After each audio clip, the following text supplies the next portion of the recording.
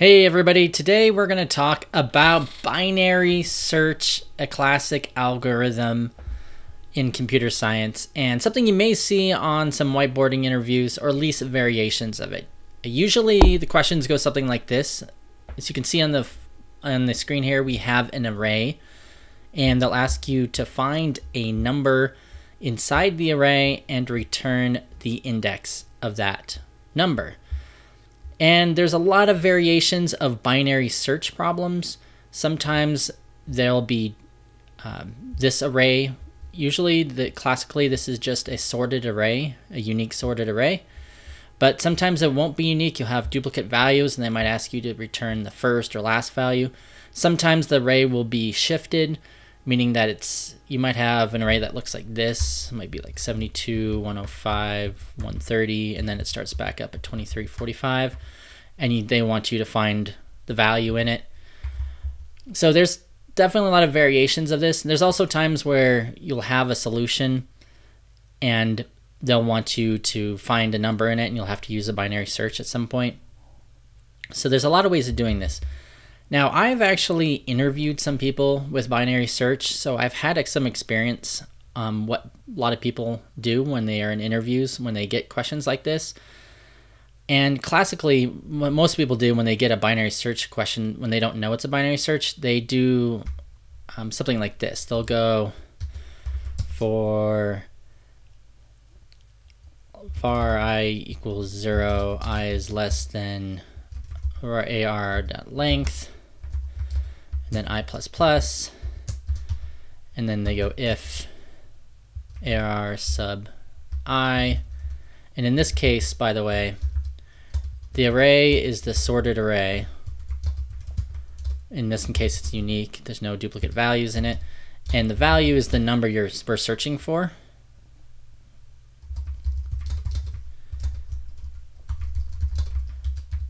And the return value, we want to return the index of the value we're looking for.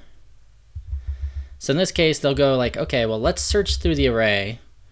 And if the array sub I equals the value, then we return the index.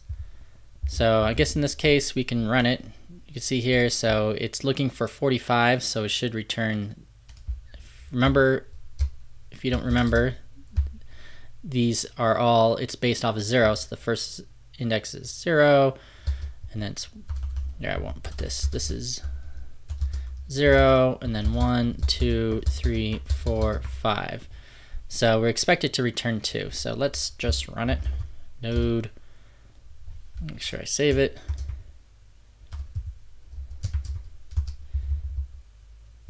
And we'll comment that out so it doesn't give an error. And we'll run node. Let's run it again. All right, so we get 2, as we expect. 0, 1, 2. So it's returning back the second index, 45, which is correct. Now, of course, the problem being that if we have huge, large values, like millions of values, then at best, this is going to be log of, or O of n, not to jump ahead. So if you know a little bit of big O, there's two different types of complexities. There's space complexity and time complexity. So in this case, the time complexity would be O and n. So that means that in the worst case scenario, depending on how large this is, if there's 1 million values in your array, it could take 1 million times going through it to find the value. So it's, as the array gets larger, you're going to have to look through every single value to find it, or almost every single value, depending on where it is in the array. So that's obviously a naive approach to solve this problem. Of course, when I do interviews, that's the first thing everybody does, is they assume that they just need to do this to fix it. So obviously there's a better way of doing this.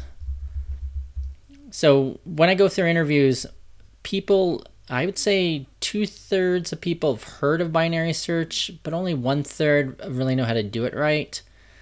And by the way, when I do interviews, I'm talking about, I've done some test interviews on a website called pramp.com, and I've done quite a few on there just for fun to try to get into doing algorithms. And a lot of times that's where I meet people, and that Pramp website is where you have two people.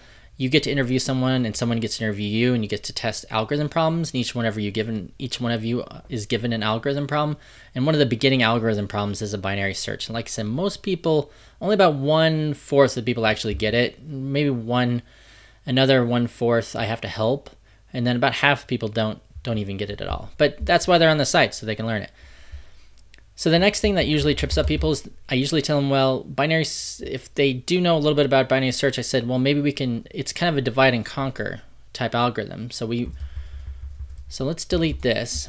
And so what we want to think of is when we have this array here, is that we know, and the most important thing we know is that it's sorted. And you can do this if it's descending or ascending, but just for simplicity's sake, we'll say here that it's ascending.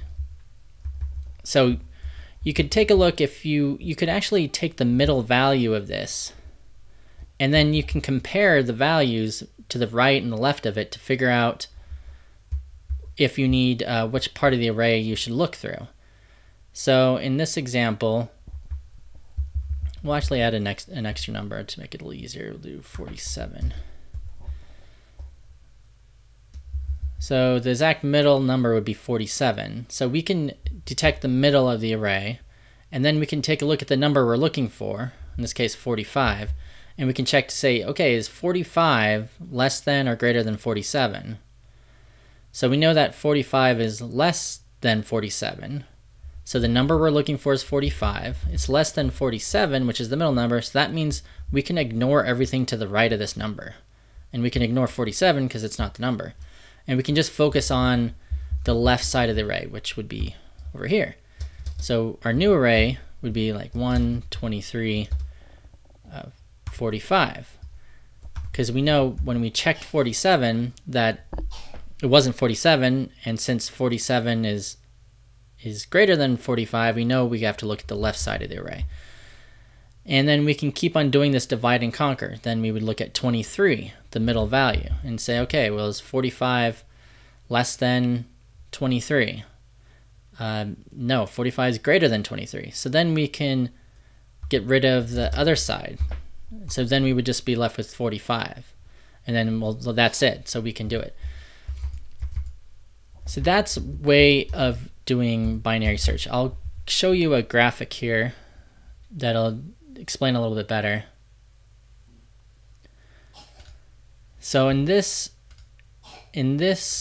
web page here, you can see here there's this top here. This is a web page called peng.com. So they have an array of numbers, and each index has a different one.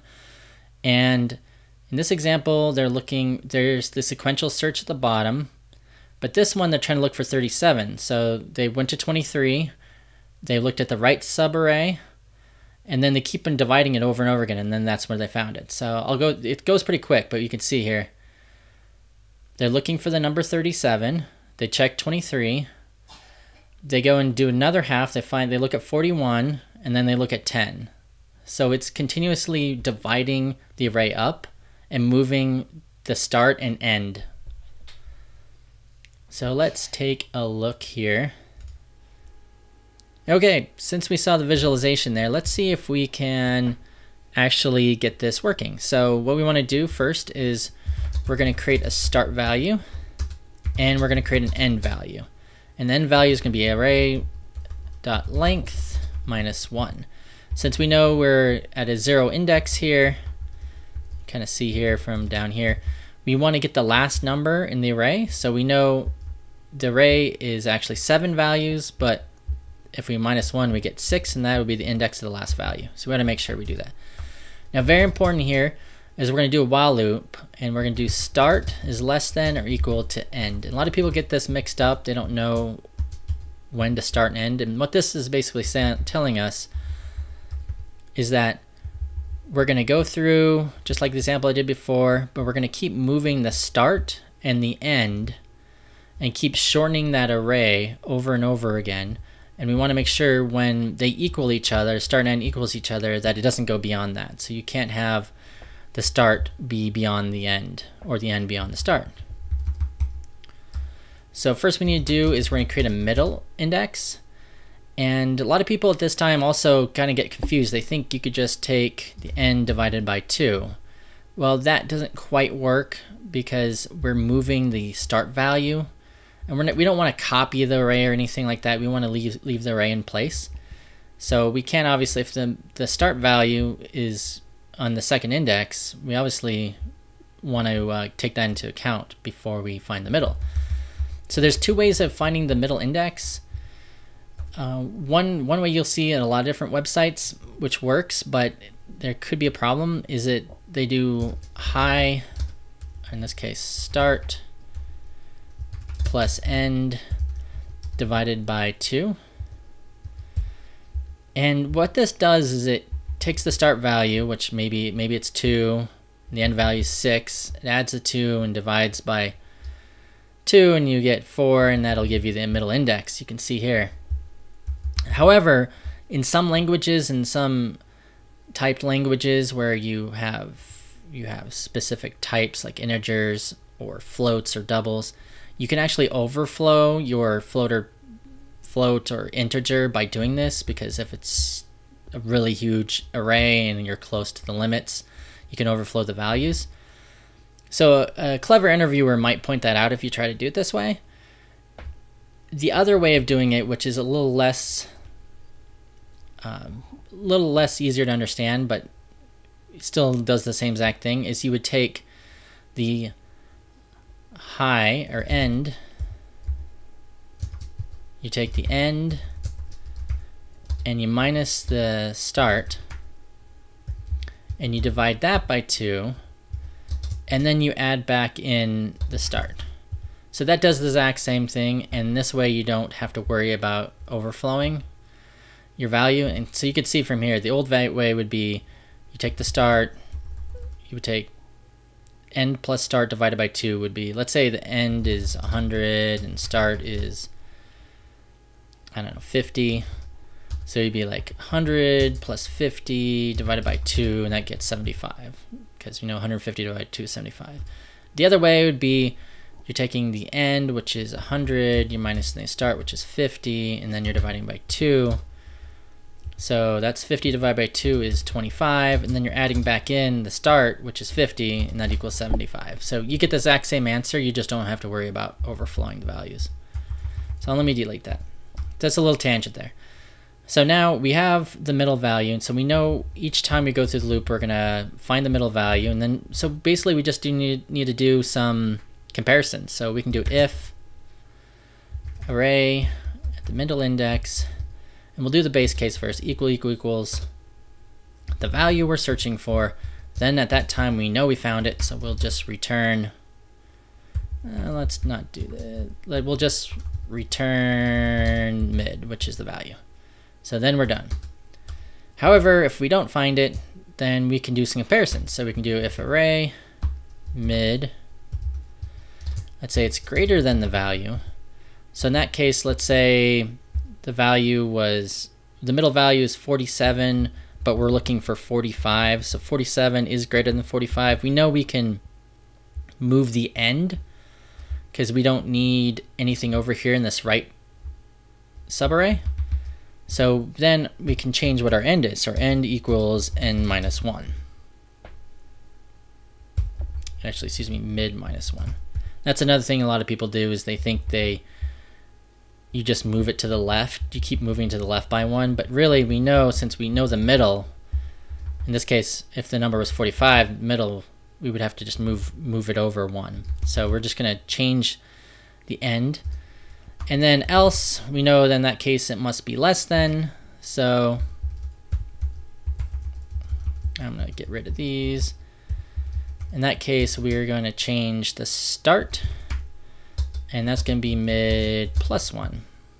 So in that case, we're moving to the right, and we get rid of everything to the left. So that's pretty much it for binary search. You can also have a case like if it doesn't find it, it can just return, I don't know, -1 or some value. Obviously, you'd have to decide what you want to do there. So let's give it a shot. So in this case, the same example we had before was 45. So if we run it, And it returns 2, just like we expect. 0, 1, 2, that's 45. So let's try 130. And we'll run it again. And it turns 6. So that's the index, the last index, 6. So we know it's working. We can do 72. And returns 4, which is where that is. So you can see this is just really simple, a really simple binary search. If you have any questions, please leave a comment below. And if you like this video, click the subscribe button. Thanks.